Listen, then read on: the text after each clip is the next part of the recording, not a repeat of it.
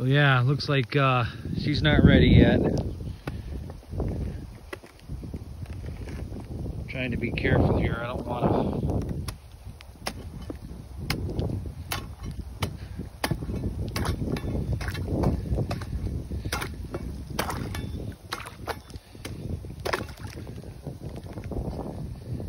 Let's see here. Looks like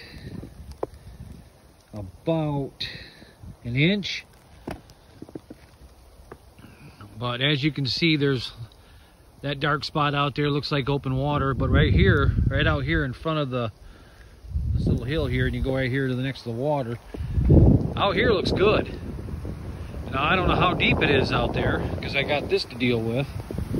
You know, you can see that it's like really, I mean, it's maybe a ½ inch to ¼ inch, but out there a little further out looks, you know, looks like better ice.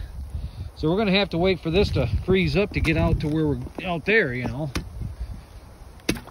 So out there does look, or it does seem like it's a little bit thicker.